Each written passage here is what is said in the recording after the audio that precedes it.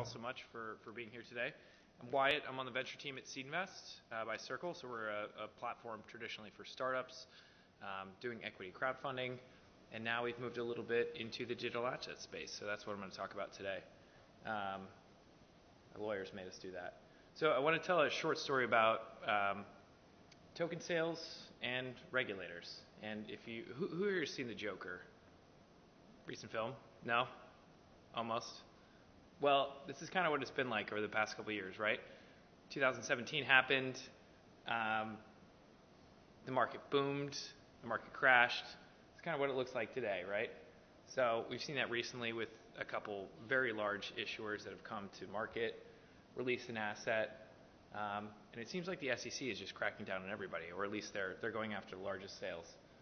But there's been some actually really amazing movements that have happened in the last couple of years. I would say in 2019, two really notable projects, Blockstack and Props. So Blockstack did the first ever qualified Reg A+. We'll get into what Reg A+ is later, but issuing $24 million worth of tokens to about 3,500 investors, doing so with feedback from the SEC and a qualified offering is pretty impressive. You now did the second offering, but did it in a slightly different way. So they did basically a distribution or ongoing airdrop. But there's been a couple other companies that have taken the opposite side. And I would say this is largely what the market has done to date, which is to say it's not a security, and therefore I'm not subject to regulation by the SEC. If we look at Block 1, Kick, Telegram, we now know that's not the case. Selling over $1 billion worth of tokens privately does not exempt us from securities laws. So if you look at the current market landscape, as I mentioned before, token sales were an incredible vehicle for raising capital, specifically towards 2018, and then basically have died since coming into 2019.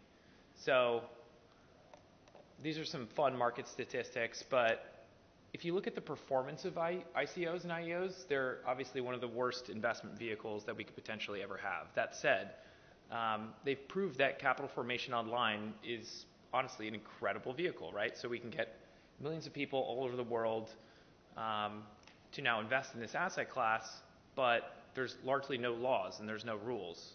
And I think this is the big thing that the SEC is looking at. They're going, where are the risks? Where are the disclosures? Where's the information about the operating history of the company, financial disclosures? It's largely non-existent. And then you look at security token offerings, or STOs, and that really hasn't boomed yet. So I think right now, wow, that's a bummer. I think right now, so this is basically a slide to show where we're at in 2019. Sorry, the image doesn't show up, but what we're seeing is that ICOs, IEOs, largely, again, go on this trajectory where they go up and they go right back down again. We're seeing really large deals, but what we're really seeing is VCs, right? So VCs are running this space. A lot of the capital is going back into seed, going back into Series A rounds, and we're actually getting into a place where, I'm sorry again that this isn't showing. Sorry about that. What we're seeing again is that capital is going back into private markets versus public markets, which means that we're probably going to see yet another shift where these assets are going to be launching. They're going back into the public markets again. But maybe this time around we'll see something that's less of the IEO, ICO trend, which has essentially been more pump and dump-ish to date, and maybe something that starts to resemble VC a little bit, maybe encouraging investors to hold assets for a longer period of time, which will maybe bring about a new market to the US. So this is how we're solving this problem. So a little bit about us.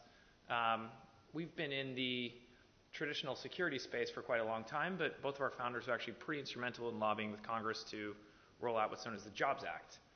For those who are not familiar with the Jobs Act, it changed the securities laws dating back to 1933 and rolled out a couple key initiatives. So Reg D 506C, which allows for general solicitation for accredited investors, brought startup investing online. Reg CF, which allows you to raise up to $1 million from non-accredited investors, and Reg A Plus, which allows you to raise up to $50 million from non-accredited investors. So we're the first company to offer that on our platform, and to date we have about 285,000 investors, of which I would say like 50 to 60,000 are accredited. Good group of institutions, family offices, and funds, but largely a really large retail investor base. And most recently, we're the first company in crypto to get an ATS license from FINRA. An ATS license is alternative trading system. And then about a year ago, we announced we were being acquired by Circle. So the mission there was to take what we're doing in the traditional security space and apply that to what's going on in crypto. So use the existing securities exemptions as a framework to release digital assets. And when I say digital assets, that's very broadly speaking. So crypto native assets to tokenized equity, real estate. I think we're seeing really interesting things right now. I don't know if everyone saw what Spencer Dinwiddie from the Brooklyn Nets is doing with doing a tokenized contract. A lot of really interesting things. So we want to be at the forefront of that. So what is Reg A Plus? Is anyone here familiar really with Reg A Plus? A little bit? Cool.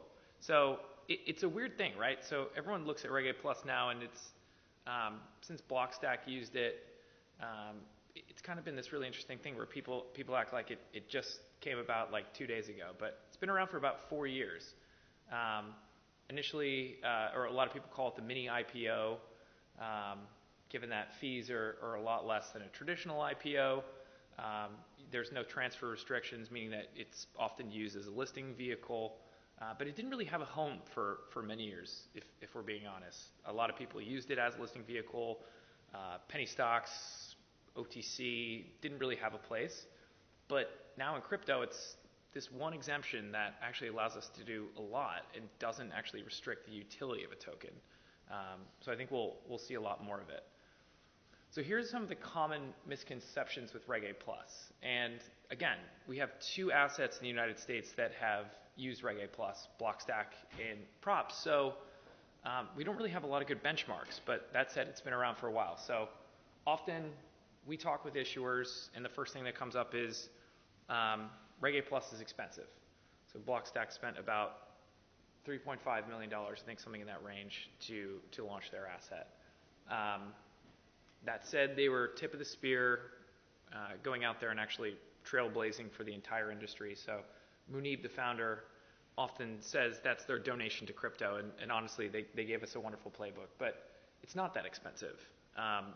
Most companies spend, and this is public information, about $100,000, $150,000 to get Reg A Pluses qualified by the SEC. So it's honestly not that expensive. Reg A Plus kills the utility value of network protocols. Not true. In fact, you can use a token as you choose through Reg A Plus. Often companies issue, or in the case of Blockstack, for example, have a vesting schedule. So there are some restrictions in terms of how those tokens are being rolled out into the market, but there's no restrictions in how you use that within the network protocol. Reg A Plus is really time consuming. It took about a year and a half for Blockstack to get qualified. The average time for a company to get qualified through a Reg A Plus is about 4 months. We've done about 20 Reg A Pluses, and I think our average time to market is slightly below that, around 3.5 months. This is a big one. Companies hate reporting. I don't blame them, but the reporting requirements of Reg A Plus, people often cite as a reason to not utilizing Reg A Plus. However, if you use something like a trust company to have one shareholder of record, you can actually eliminate reporting after 1 year. I think companies like Blockstack are going to choose to report again and again because they like the transparency of that, but this is something that I think issuers really get bugged by. Another thing is you see people keep going, well, I can do a Reg D or a Reg S sale, right? Reg S is just a safe harbor where you have to block out the US.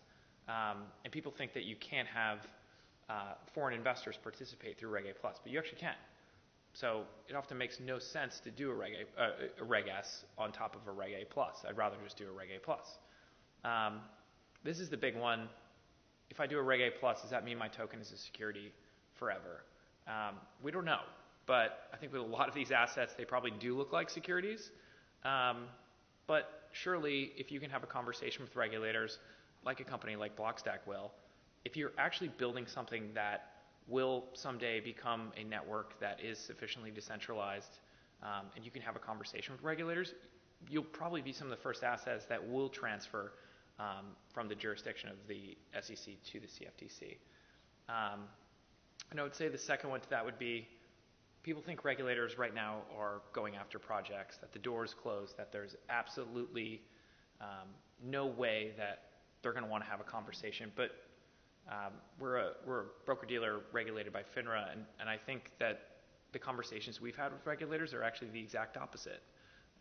They want companies to come in the front door.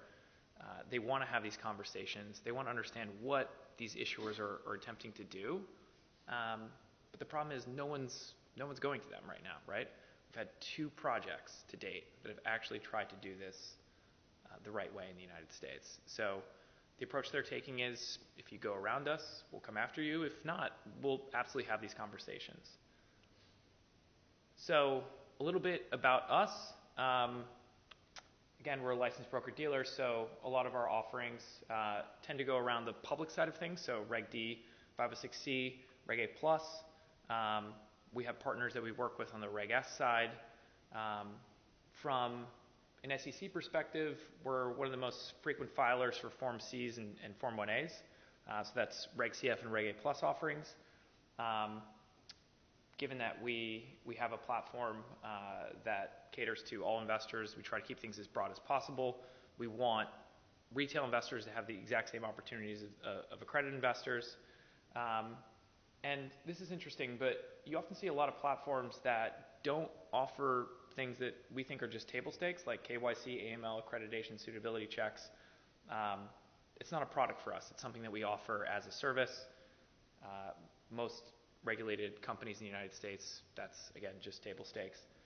Something we also use are regulated escrow agents. So making sure that we provide a fiduciary responsibility to investors and that the money isn't just flowing to an account directly to a company, but using escrow agents provides that buffer to ensure that, for example, if companies need a certain amount of runway, we're not just blindly sending money to a company, but we're doing contingency offerings to ensure that they have enough cash. I'm sorry, but this is, oh, here we go. Another Joker meme. So we're really big on regulated offerings coming to market in 2020. We think that Reg A+, Reg D provides like a really amazing framework to do that. And it's something that we're going to be doubling down on. So I'd be happy to answer any questions or kind of open the floor for any discussion around anything we just talked about. Yes? I have a question. Sure. So compared with the traditional way of doing an offering, in terms of the cost, Yep. how does it compare with this? When you say traditional, do you mean like a IPO or like a I used to be a ICO? here Yep. before that. So I understand Cool. that for the IPO process, Yep. it's actually very, number one, it's time consuming, and number 2, it's very costly for any Sure. organization public. When Yep. you do private placement, it's very expensive. So I'm just kind of curious in terms of the coin offering, in this way to do securities offering, cost-wise for a company, whether it's cheaper. Sure. So if we're doing a Reg CF or Reg D offering, we actually don't charge companies anything up front. So we actually bear the risk. If they're successful, we charge them a success-based fee. If they're unsuccessful, we eat the cost. So I would say those offerings tend to be under $5 million offerings traditionally. So the costs associated with that are a 7.5% cash fee and a 5% equity fee. That's based on what we raise on the platform. So, for example, if you raise $1 million, we're going to wire you $925,000 from escrow at closing. We'll take $75K for our services, and $50,000 would be our equity fee. So that would be against the post-money valuation, or if you're taking with the token, it would be like network value. With Reg A+, our setup costs are traditionally between like $150,000 to $250,000. We break that into 3 tranches. So companies often pay maybe $30,000, $40,000 up front. And then we take a success-based fee. So Traditionally, I think for token offerings, that tends to be about like 5% flat rate fee. Given we're a broker-dealer, we can charge success-based fees. So all of our offerings are generally contingency offerings and have that kind of rate. But that's, even from the Reg A Plus side, that's a really important thing to highlight because, again, people are hiring the best lawyers in the world, which is great, but Reg A Plus is, largely a templated offering at this point, in my opinion. So charging $1 million or $1.5 million is absurd. So I think the cost around these services will continue to collapse. So even our $150,000, I hope that we can continue driving that down. The most expensive thing is actually the audit. And I think that's the tough thing with crypto companies right now. It depends on how you're handling whatever crypto you're holding. Often the structures of the companies are sometimes quite elaborate, right? So you might have like a Swiss or a company based out of Malta, parent company sub in the US, sub in Europe, moving money around via those wallets. Like that can be hard to audit. So that's why I think the cost or the time frames with a lot of these things take a little bit longer. Yeah, absolutely. Yes? Where's the liquidity after the A+? It can't be traded right now in the United States, for example, because though you have a broker-dealer license, it's only for private placement as opposed to for market making and for securities. Yeah, so we do have an ATS license, but you're absolutely correct. Not many people, so I think us and Coinbase have an ATS license, but there is no public market right now for private securities, or there is no ATS that's operating in the digital token space. So I'd say there is no liquidity. I think the approach that a lot of these companies have taken is, let's do, for example, again, if we look at Blockstack, it's basically like a 2-year investing schedule. And I'd argue that they're probably playing the market a little bit to assume that in 2 years there will be a couple ATSs out there. But the truth is we need more assets. I think there's like 7 or 8, security tokens, if you will. Probably 2 of those are crypto native assets. So we just don't have enough right now to launch a product around that. But I think it will come. I think the first step is let's get the primary issuance done, and then let's roll out a secondary exchange on top of that. And who knows, we could see people like Binance, et cetera, entering the space. The problem is you need to get things like a broker-dealer license. So that's the first step. But Harbor, for example, just got one, now a transfer agent. I would say it's inevitable. I'm sure they'll do something in the security space for a secondary market. So, but truth is, you need a lot of exchanges. You need market makers. You need primary issuance platforms. You need more assets. So hopefully the SEC will help in kind of ensuring that this process becomes a lot smoother. Yes? Sorry, 12 questions. Just one on the setup costs, 150 roughly. Yep. I mean, is that including legal fees? Yeah, so that's that's for the audit and Form 1A, basically. So using outside counsel to build Form 1A and using an outside CPA to do the full audit. And on liquidity, can you see a solution where, as a temporary measure, the issuer would have an order book on its own website, or an order book for market making? Because if it was the issuer, there's liquidity, it's sort of circular. Right. If you offer the buyers of your securities the ability to trade it on your platform, it's the only assets being traded. Is that something you've seen? No, but I think, it's possible. I think you'd still probably have to use an ATS to actually begin to trade. I don't think a company is going to be able to facilitate that. Didn't BlockFi they got GSR to be a market maker, but they have Blockstack, GSR. Yeah, so that's for the Reg S side of the offering. So a lot of the movement you're seeing on that is actually, so they bifurcated the 2 offerings, which you have to do. So, I think they raised something like 14 million through the Reg A Plus and about 10 million through the Reg S. The Reg S is now tradable on Binance, but it's a little misleading because no U.S. investors can access that type of liquidity. So it's really stemming from Binance themselves, as well as Hashkey Capital and a couple of the other investors that came in through that offering. So yeah, it's again restricted from U.S. traders. So U.S. we just have to hold right now. But I also don't think that's such a bad thing, right? So like if you have a venture investment, you don't try to get out of that position within they closed the offering maybe 30 days ago, 60 days ago. Like getting out of the position in 2 months just because the market's going to move. I think what they're trying to incentivize is to actually have people hold these assets and actually use them within the Blockstack platform. So I think that's a good thing. So I'm not sure that we need instant liquidity here in the U.S. just yet. I think we need more assets. And honestly, most people in the U.S. are not buying these assets, and we've been largely restricted from doing so. This is the first time that we actually have access to buying into this asset class in a regulated manner. Yep. Did you say that you have, if someone lists a Reg A plus with you guys, Yep. or goes to Bus with you, are you providing the sales model there as well? Like, you already have a list of, you said 75,000 investors or something like that who get exposed to this asset? So the compliance side of things is a service that we provide just because we think we can do it faster, cheaper, and better than hiring an outside law firm. And we've, again, created like more of a templated program. I would say the real service we provide is around the marketing and the sales side. So most people at our company are actually employed on that side of the business. So yeah, I mean, we want to manage everything across the entire sale, so that really what you're focusing on is leveraging your community and leveraging our community to sell your own asset or to do an equity sale. So you're not focused on things like, for example, paying your lawyers a ton of money.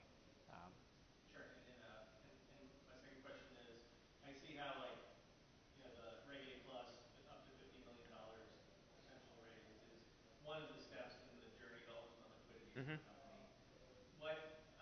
Does it matter how much they've raised or who they've raised from prior to that or after that? It depends. So, if you did a Reg D private token sale, within a year period, you have to respect that lockup period. So that's called Rule 144A. Meaning they can't sell into Yeah, meaning they can't sell separately. If you, again, observed Reg S, the safe harbor associated with that, there's a year-long period in which that can't flow back to the U.S. So you need to ensure whatever partners you're working with, or if it's coded into your smart contract, whatever it may be, you need to be really careful of that. With the Reg A plus, is there such thing as a quiet period from the filing until effectiveness? Yeah. So how do you market then how do you market the security to your investors? So actually, a lot of the work is done during what's known as testing the waters. So traditionally, testing the waters is a period where you can go out and kind of gauge market interest. What I think Blockstack did, and the way that we've always approached it, is it's actually a wonderful period to take indications of interest. You have a lot more flexibility in what you can market. You can go out into the media, podcasts, things that you can't do really when you're doing a public sale because everything needs to be one click away via link, for example. So testing the waters is really when we go out and begin marketing it to not only our customers, but the general public. So yeah, it's a really interesting time. So that's kind of around what's known as a public flip, right? So I think what you're referring to is that there's a private time in which you're going through comments with the SEC. When we get to a low amount of comments where we feel like we're eventually going to get qualified, we do what's called a public flip. So maybe we have 5 comments left. Publicly flip, everyone can see what those comments are. They can see the entire Form 1A offering. The SEC might have more commentary back and forth, but we think within the next 30 to 60 days, we're going to actually launch that. So during that period, we do reservations, indications of interest, things like that, and really leverage that period. The public flip. Public flip is when, so for example, what I'm talking about with the qualification period is you build a Form 1A, you go to the SEC and you file it. They come back and they go, we need more information on this. We think that, we don't really understand, like, what does this mean, decentralized? Like, elaborate, right? So you the comment period, then you're expecting a no comment letter back from the SEC, and then you can start... Not a no comment letter, actually. They directly comment on lines within the Form 1A. So I would say like a large amount of comments would be something like 30. Small amount of comments might be 5, so it might be related to risks and disclosures, comments in the audit. Public flip is when, so you go through this privately. If you want, you can make it public, but most companies go through it privately. And then at a period when they feel like there's a low amount of comments, they use called a public flip, where they publicly show what's going on so that they can get into testing the waters, which would be just like letting investors know, hey, I have this offering, here's the offering circular, it's not qualified yet, but we're going through comments with the SEC right now, so the public can actually read that. Right, cool. Yeah. Yes. Will you limit investors to accredited investors? And then the second part of my question is, how long does it typically take to get a product start to finish to close? Yes, you can limit it to accredited investors. It's something we often do, Reg D 506C. I think with token sales, I would say most issuers probably want to do something which includes non-accredited investors, because again, if you're building an ecosystem, developers, for example, you're limiting it to very few people. I think like 2% of the population qualifies as accredited in the U.S. So I would say the trajectory that you see is a lot of private sales, which traditionally are VCs, accredited investors. So private sale, private sale, private sale, and then public sale, and then maybe mainnet launch. So I think, yeah, we'll absolutely do call it private or even public to accredited investor sales. But I think largely the market will probably focus on Reg A+. In terms of running the actual sale, so traditionally companies raise on our platform for about 45 days. So maybe 30 days setup cost or setup time, and then a 45-day raise. Hard to tell with some of these assets that are coming out. I think if you look at the market, Blockstack raised for about 60 days. Companies on Binance raised in 6 seconds. So let's see. I think, again, the U.S. has been largely cut out of this. So I think we'll see in the next year what the market appetite will be. Yeah. I'm not in finance at all, so I don't know any of these regulations you're All good. But is there a minimum amount of requirement or minimum amount of what is the minimum amount needed to even start thinking about this process? Yeah, well, I mean, I think the minimum amount would be on the issuer side, so on the company side, having a product, having a team. I think we've moved on from the days of just having a white paper and an idea, right? Even in the IEO market, which I think largely has boomed and absolutely dropped. So I think it's starting to look more like financing for a traditional startup. So do you have a team? Do you have a business plan? Are you actually executing on that? I think that the public markets are actually like pretty realistic, and I think that valuations even, for example, are a big deal now. So I think long gone are the days where we can raise 50, 100 million on an idea with nothing, no team, just absurd valuation, just for pure speculative reasons. So I'd say on the minimum, you need to be actually out there building something, and something that people actually need, that there's real value to. And then from there, I mean, again, the costs associated with doing a lot of these things, like we absorb a lot of them. We want to make sure that there's low risk for companies that we work with. That said, we've had about 75,000 applications to date, and we've accepted less than 1%. So part of what we're doing is vetting these companies and actually working with them to structure the offerings. So what we're offering our investors in turn are really great companies. So in some ways, we're not the best fit for everyone. There are other platforms or accelerators that I think can do a really good job of helping these companies get to market, and then we're probably a better fit when there is that traction. Again, maybe that's revenue or partnerships or customers or something like that. Yes. With the latest A+, you issue stock or you issue token? To issue what? Token or stock? Share. Yeah, so what's been largely used today, it's a good question, right? Because is it a security? Yes. Is it a token? Yes. What people have done is using what's known as like an investment contract. So it's not equity. It's a contract for future tokens. I think that's the best way to think about it. And it is a really odd framework, just because you're kind of finding loopholes here to make tokens make sense. But I think you can think of them even in the investment contract realm that it's basically equity in a network, right? So there's a lot of things that you need to look at in that. So token economics, dilution, even inflation. So understanding how you're going to be potentially diluted over time is a really important thing. I think maybe the book the question was asking was, is this like a dollar-based thing, or is this like an ERC-20 token? Depends on the issuer, right? So there's crypto native assets that are going to be coming out there will be issuing their own tokens on their own blockchains. There's a long tail of assets that are coming out from Definity, Solana, Polkadot, right? So they're going to be doing their own blockchains. That's likely not going to be ERC20.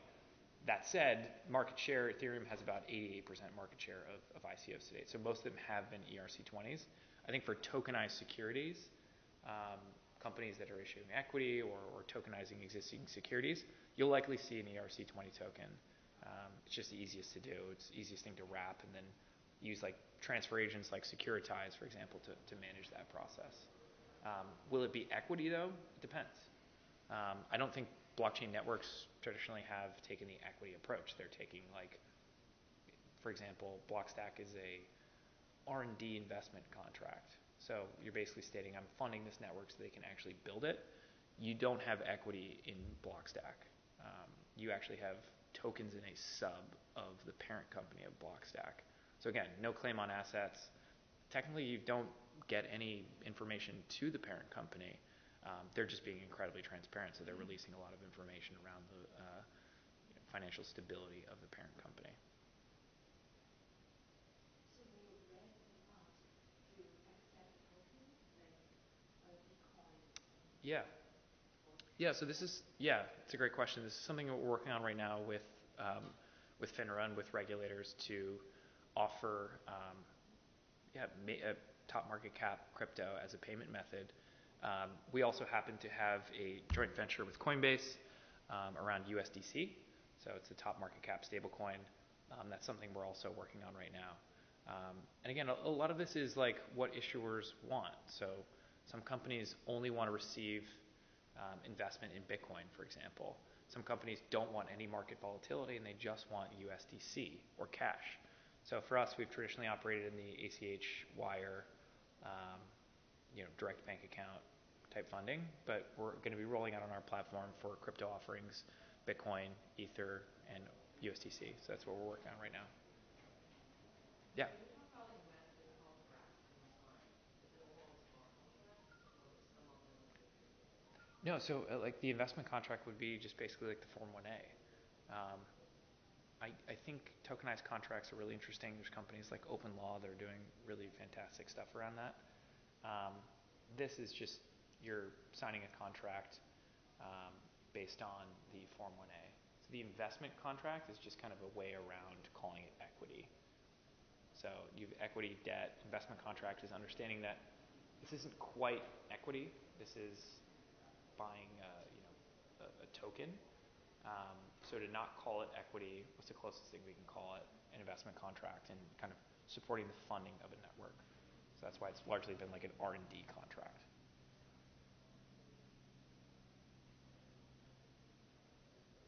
Any other questions? Cool. Well, I'd be happy to stick around and chat with anybody if anyone has any questions about the platform, about the process. Thank you so much for having me here today. Appreciate it.